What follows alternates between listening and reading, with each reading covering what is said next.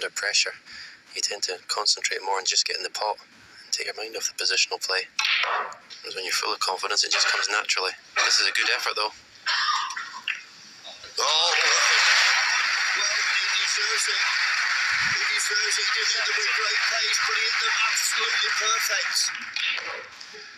While playing an exhibition shot here, have a look at this cue ball. 15. Oh, yeah. Right. Missing the brown and the black to get to that red. And here it comes. He's found the gap. In fact, the cannon might work out. Wow. What a shot he's blown out there.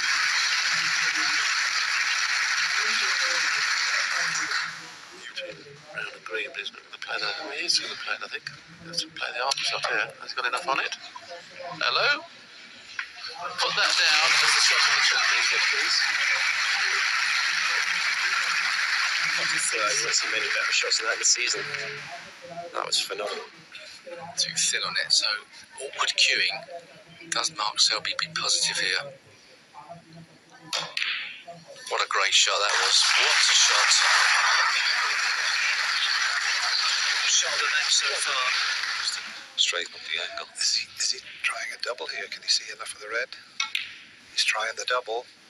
He's got the double. 55. What a shot. Fantastic.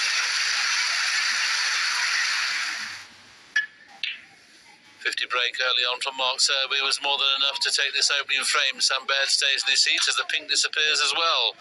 But the frame was over before that. Mark Selby would be delighted. Well, yeah, I suppose you can work on the fact that down with all guns blazing, but what's the odds of him potting this at pace? 1 in 10.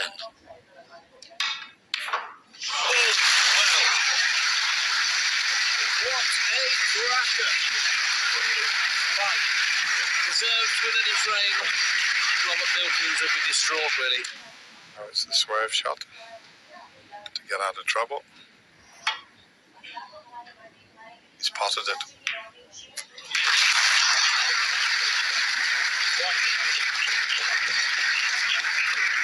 That was worth waiting on.